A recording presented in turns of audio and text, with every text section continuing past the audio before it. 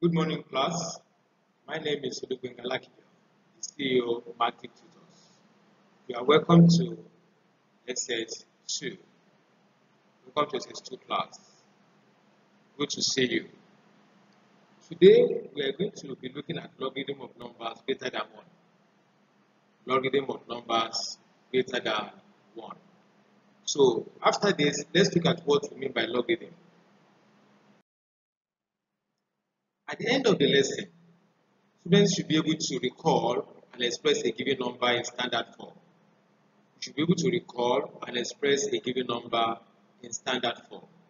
You should also be able to record the use of logarithm tables to perform calculations involving numbers greater than 1. You should be able to recall the use of logarithm tables to perform calculations involving numbers greater than 1. Now, what are logarithm tables?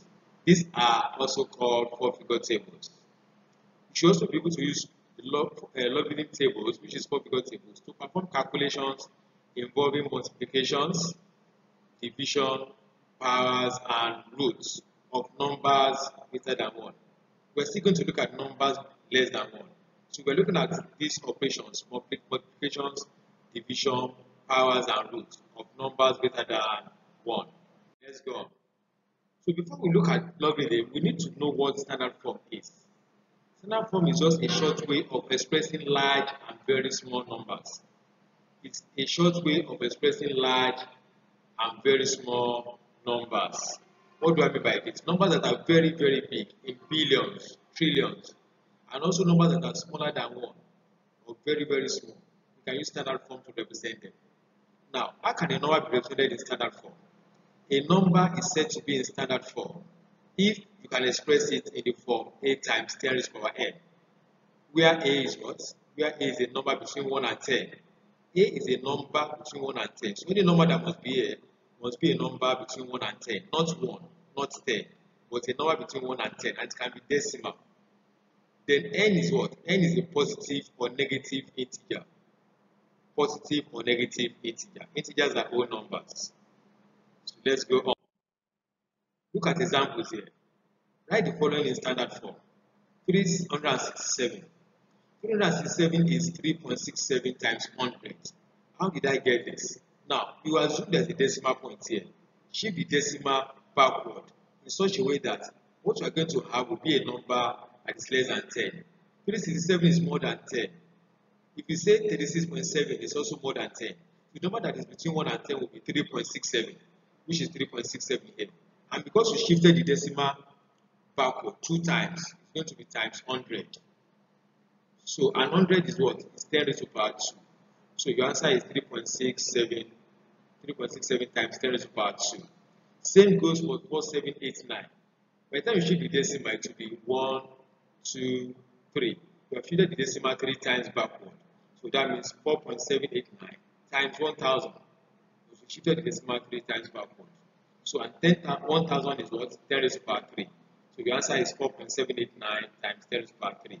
And you see that 4.789 is a number that is between 1 and 10.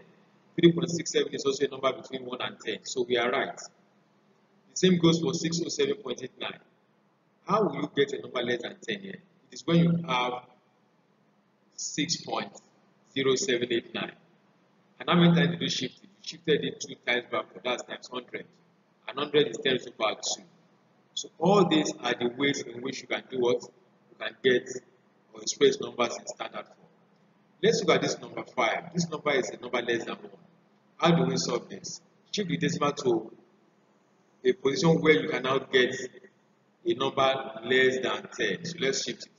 1, 2, 3. So it is 9.87. How many times did you shift it? You shifted it 3 times where? Forward. So that means it is divided by 1000. 3 times forward is what? Divided by 1000. And 1000 is what? 10 raised to the power minus 3. So it will be 9.87 times 10 raised to the power minus 3. And that's how you are going to go on and on to do this. Let's continue. So let's now look at logarithm of numbers greater than 1.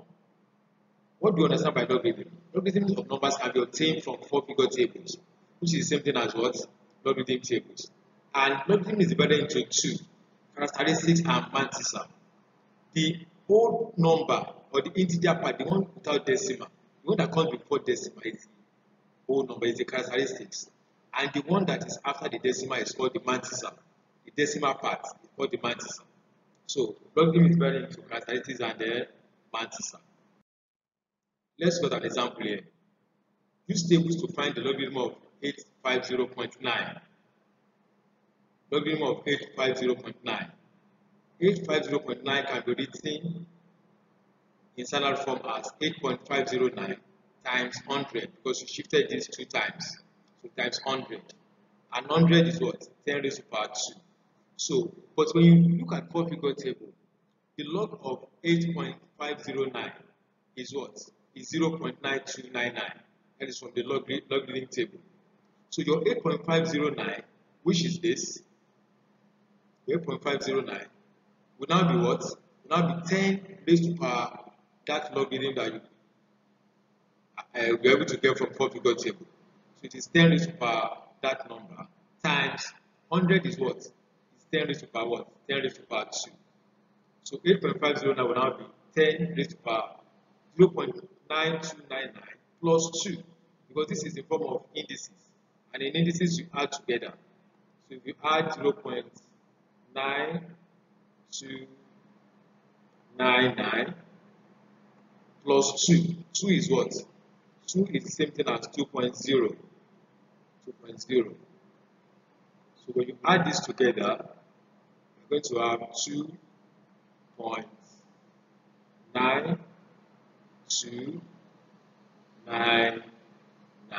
So the log of this is going to give you, the log of 850.9 will now give you what? 2.9299. Another method you can use is this.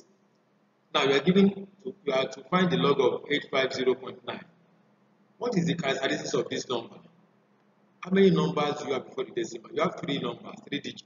1, 2, 3. So the characteristic has what? 3 digits. So the rule is that you subtract 1 from the digits. So 3 minus 1 will give you 2.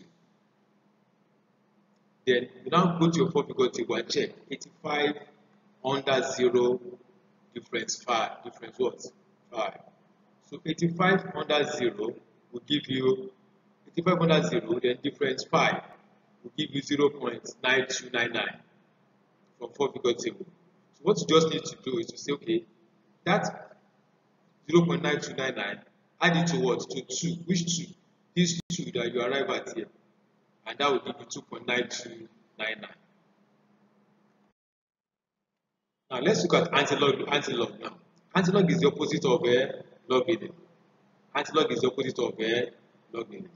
Now this example says you should find a number whose logarithm is this. That means indirectly find the antilog of this number. Find the antilog of this number. So what are the steps? Find the antilog of 1.8385. Now what is the characteristics? The characteristic is what? Is 1, because we have one number before the decimal. So it is 1. That is 1 digit. And the mantissa is what? Is the number after the decimal, which is 8385, which is 0.8385. Now from your anti-logarithm table, in 4-figure table you have logarithm, antilog, and so many other tables there. So now let's open to anti-logarithm tables. When you open to anti-logarithm tables, the number corresponding to 0.8385 is what? Is 6887.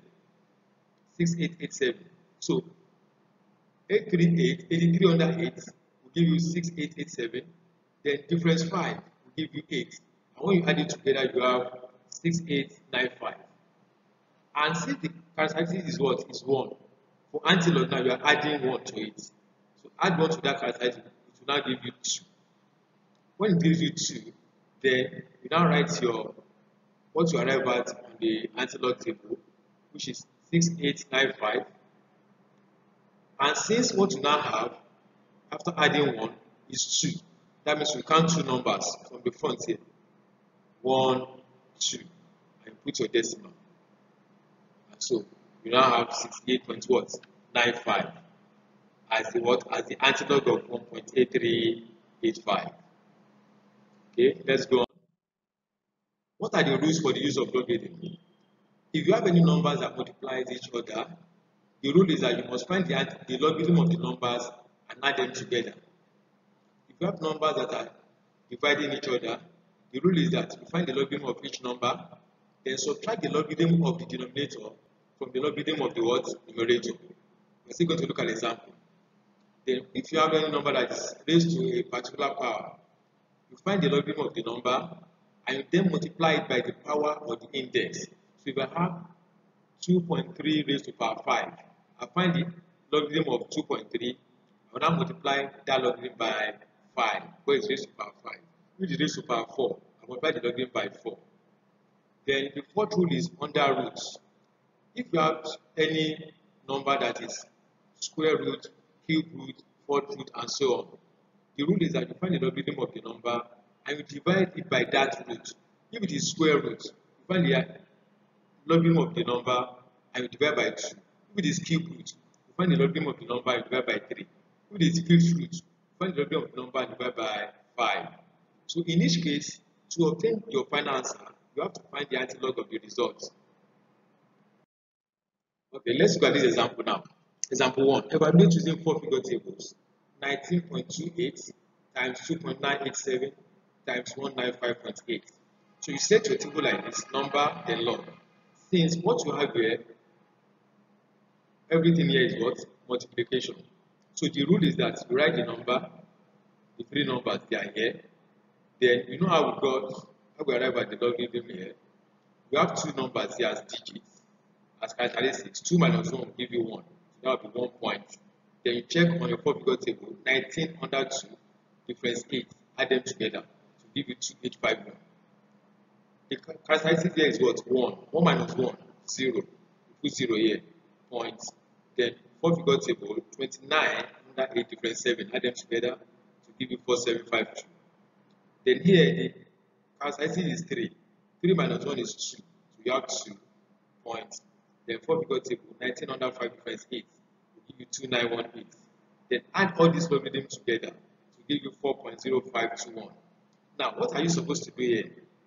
Since you have 4 here, the rule is that you add 1 to it.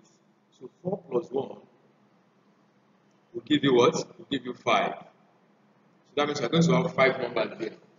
You're going to have 5 numbers here. So then you check on your antilog table.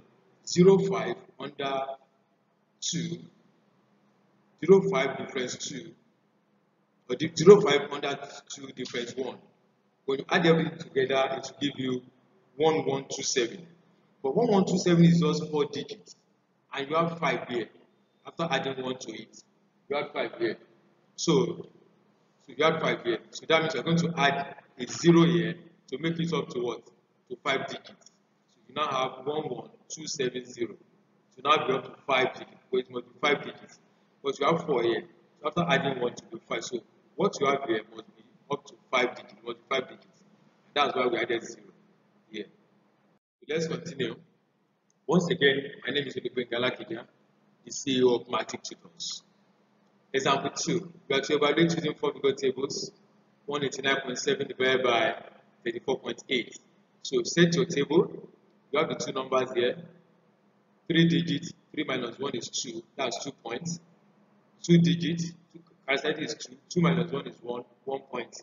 Then 18 under 9 difference 7 will give you 2781. 34 under 8 will give you 5416. And you have to subtract because this is division. So you must subtract the logarithms. And when you subtract, you get 0.7365. So you are going to add 1 to this 0 to this 0. When you add 1 to this 0, it becomes what? It becomes 1. Then you now use your antilog table to find 73 under 6 difference 5. And that will give you 5451. So you have 5451. But the number here is 1. So that means after the first number, you put your decimal from the front. Then it will now be 5.451. Let's go ahead. Example 3. This has to do with what? Roots. 50.64 raised to power 5. And from the rule, anything that has to do with power, you have to multiply. So 50.64, the characteristic is 2. 2 minus 1 is 1, so you have 1 point. Then from your 4-figure table, logarithm, 50 under 6 difference 4 will give you 7045. And because it is raised to power 5, you multiply 1.7045 times 5, which will give you 8.5225, which is what you have here. Now, by the time you now add 1 to it, it becomes what? It becomes 9. So, let's find the antilog of 52 under 2 difference 5. Antilog of 52 under 2 difference 5 will give you 3331. 4 digit, 3331.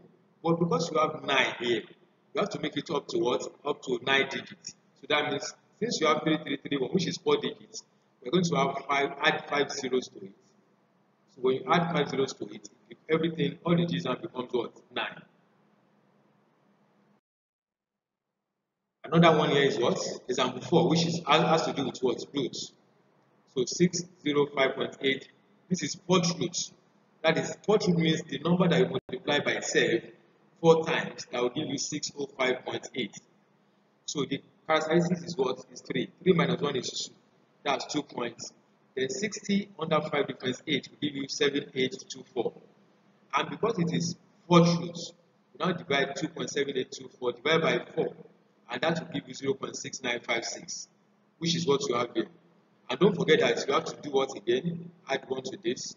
When you add 1 to it, it becomes 0.1. 0 plus 1, that is 0. 0.1, sorry, which is what? 1. Then, what is 69 under 5 difference 6 from antelope?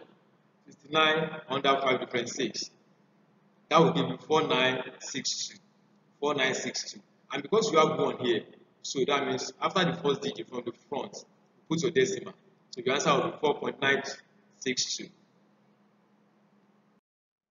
On the last slide now, you have this 508.6 raised to power 3 times this square root of this number. Everything divided by what? 7.95 raised to power 2 times cube root of 9010. So you have some numbers on the numerator. These numbers on the numerator will be placed here. Then you have numerator. The numbers on the denominator will be placed here. Then you have denominator. Then you find the antilog of 50 under a difference 6. Sorry, the log of 50 under a difference 6. Then multiply by 3 because it's raised to power 3 to give you this. Then log of 87 under 1 difference 0 will give you 4.9400. You divide it by 2 because it's a square root. It will give you this. Then you add the logarithm. It will give you 10.5892, which is what you have here. Do the same thing for the denominator. 0.9004 raised to power 2 will be times 2, which is equals to this. The cube root of this will be the log of 9010 divided by 3 will give you this. Then add them together will give you 3.119. You put it here. Then because of this long division, you subtract to give you 7.4702. And when you now find the antilog of 47 under 0 difference 2, to give you 2953. But because this is 7 here, and when you add 1 to it, it will give you what? It will give you 8. So that means you are going to make it 8 digits. And already you have 4 digits here, 2953. So that means add 4 zeros to it to make it up to what? So 8 digits. Exactly. So if you have any question, you can visit us on our website and also on our Facebook pages. Thank you.